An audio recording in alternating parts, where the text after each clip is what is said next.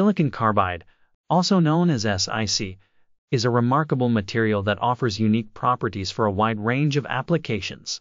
Its structural properties make it stand out among other ceramics. With a high melting point of over 2,700 degrees Celsius and low thermal expansion, silicon carbide proves to be a stable ceramic material with exceptional strength. Due to its outstanding characteristics, silicon carbide finds extensive use in various industries, particularly under harsh conditions.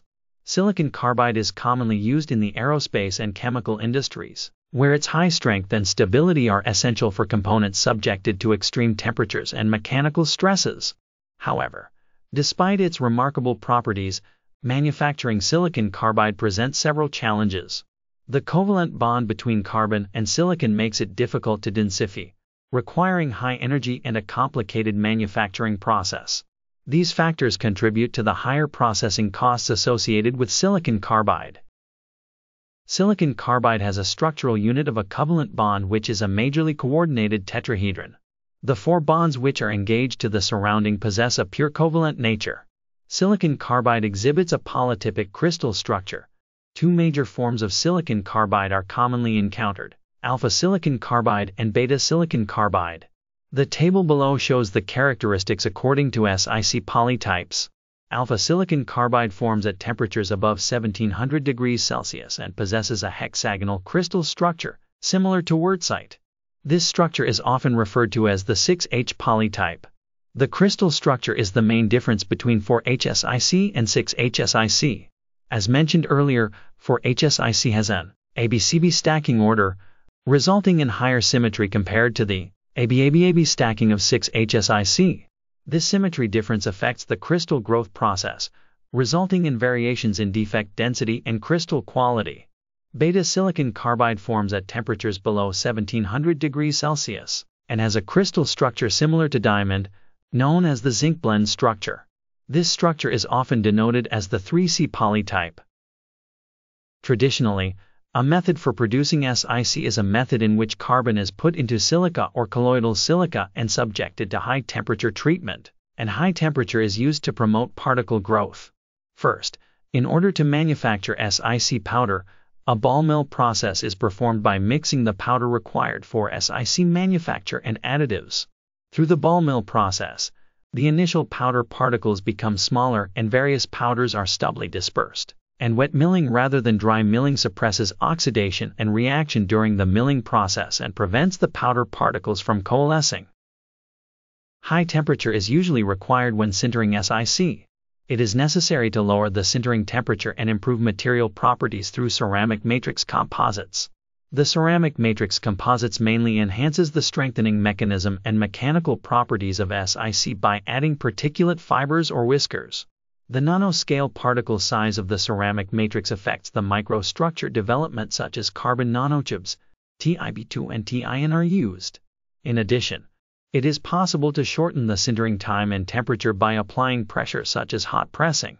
Solid-state sintered silicon carbide requires a high sintering temperature, but liquid-state sintered silicon carbide is sintered at a lower temperature due to the liquid phase phenomenon of metal oxide.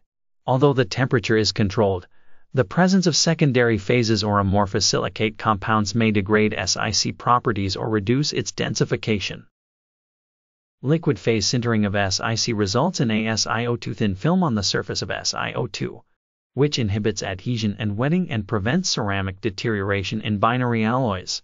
The figure below shows the shape of beta SiC, and it was confirmed by HRTEM that a 1.7 nanometer SiO2 thin film was formed on the surface, and the high volume fraction of liquid phase sintering affects the SiC properties, requiring an optimal liquid phase volume.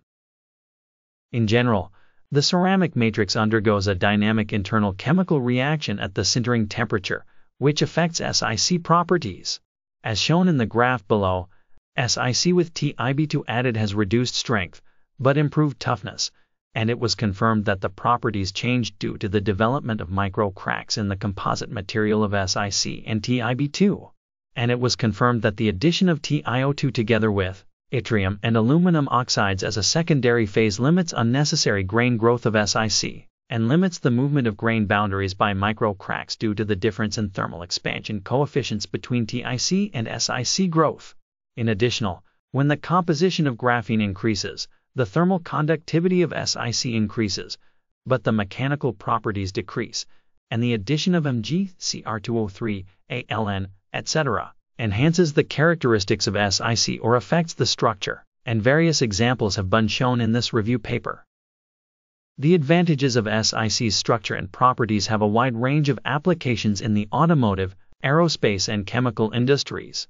However, due to high sintering temperature and densification, it is difficult to produce and has a high production cost. In order to improve these disadvantages, research on densification of SiC and sintering temperature is actively underway, and research using liquid phase sintered SiC manufacturing and ceramic matrix composites changes the SiC structure and characteristics. In addition, in SiC manufacturing for carbon neutrality, development of in situ and sintering simulation technologies for energy consumption optimization and eco-friendly technology development using plasma are in progress.